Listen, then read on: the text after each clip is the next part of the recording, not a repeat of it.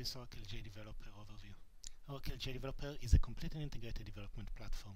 It gives you an integrated development experience across all the layers of your application, and it covers the full development lifecycle of your application, from modeling through coding, debugging, monitoring the performance, and all the way to deployment. Oracle JDeveloper has been optimized for the Oracle platform, but it can work on other platforms as well. It covers a range of technologies, including Java and Java Platform Enterprise Edition. It allows you to build web services, both using the REST and SOAP interfaces. You can build web, desktop, or mobile application. It can connect and create database objects, and it also integrates very well with the rest of the Oracle Fusion middleware set of components. Let's see the development experience with JDeveloper. We're going to develop a Java EE application. In here we are going to create the application, defining some default parameters and creating two projects, the model layer and the view controller layer. In the model layer we're going to create JPA entities that will connect to a database and be based on tables in that database. Here we're defining the connection to the database. We're using an Oracle database, but it can also be a non-Oracle database. And once we establish the connection, using the wizard we are able to go and query the data dictionary and then pick the tables that we're interested to work with and continue going through the wizard, setting properties for our JPAs and how they are going to be generated for us. Once created, the code is available for us to edit for each one of the entities. Another approach for development in JDeveloper is to use modeling. So let's go over and create a new diagram. You can start from conceptual UML diagrams, or in our case we're going to create an actual diagram of the EJBs and JPAs that we're working with. Here we're creating the new diagram, and then we can use existing code and just reverse engineer it into the diagram, basically represent it in the diagram like we do here. We took our two classes and represented them in the diagram. We can also use the diagram to do forward development, so here we dragged over a session bin component into the diagram. This prompts us to actually create the session bin, which is going to act as a facade for the two JPAs that are in our project. Completing this wizard creates the session bin, defines the connection. We can see it in the diagram, and double click on the object in the diagram to go into the code editor for this session bin. Let's see some of the features of the code editor in JDeveloper. The code editor is very helpful and very powerful. So over here, for example, if we're trying to create a new method, the editor helps us while creating it, prompting us to notify us, for example, doing code insight over here, looking at available methods and the documentation for each method. Once we pick a method, we can see an insight into the parameter, the type of parameter, and again, get very detailed help while coding our Java code. If we make any mistakes, those mistakes are going to be highlighted, and JDeveloper can also offer ways for us to solve issues, for example, to create an unexisting variable, to change the signature of a method, or even refactor code if we need to. Let's fix the last problem in our code by having an initial value for our parameter or variable.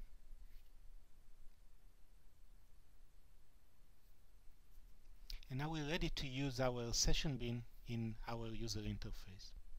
We can expose the session bin as a REST service, as a SOAP service, and what we're doing here is actually leveraging JDeveloper's integration with the Oracle ADF framework to expose the EJB as a data control. A data control allows us to use this component in web interfaces in a declarative way. This didn't change anything in the code itself, it just introspects the code. Now we're going to go and create a JSF page flow. So this is using a page flow diagram in JDeveloper, where you can visually model the flow of your application, defining the various pages and the transitions between them and the actions that are going to affect them.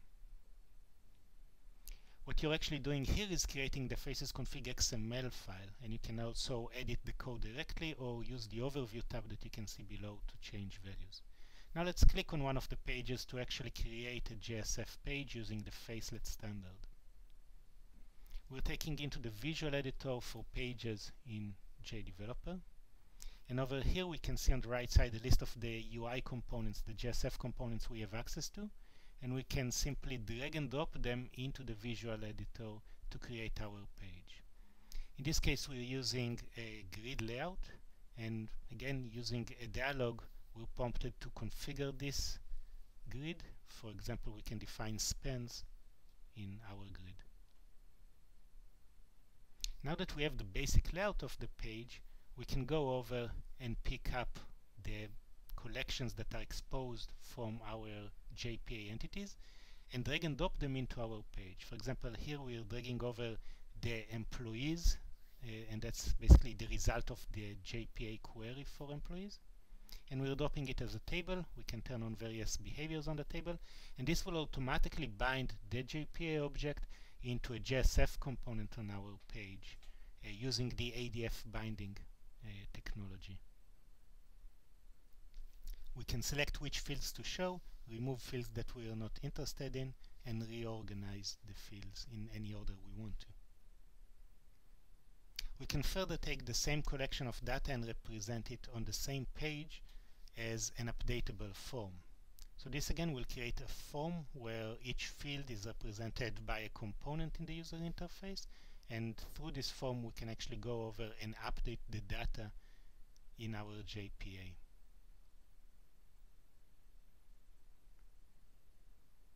JDeveloper is also integrated with the ADF data visualization component, which means that we can, for example, take the same set of data and represent it in one more way, which is as a chart.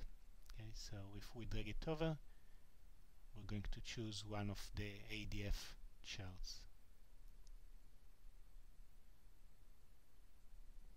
JDeveloper makes it very easy to define the chart properly and set the specific values for each one of the axes of the chart. Now that our page is complete, we can go and even look at the code.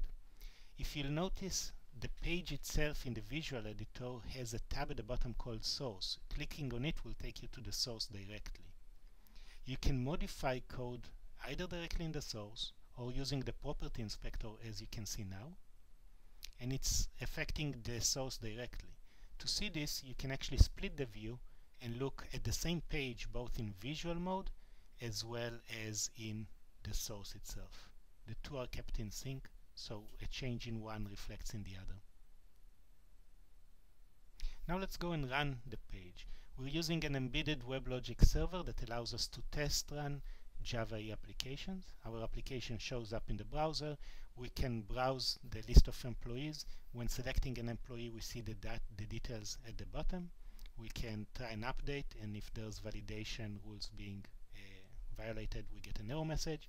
We can rearrange columns in the table, we can sort the table, and we can even filter the table based on values. At the bottom we have a chart that shows us the salaries of the employees, and we can zoom in on the chart to see data more clearly. All of this application was built very quickly with the declarative and visual approach that Oracle JDevelopers provide for Java EE developers. To learn more about Oracle JDeveloper, visit oracle.com/jdev, where you can find a download of the product, video training, tutorials, discussion forum, and much more.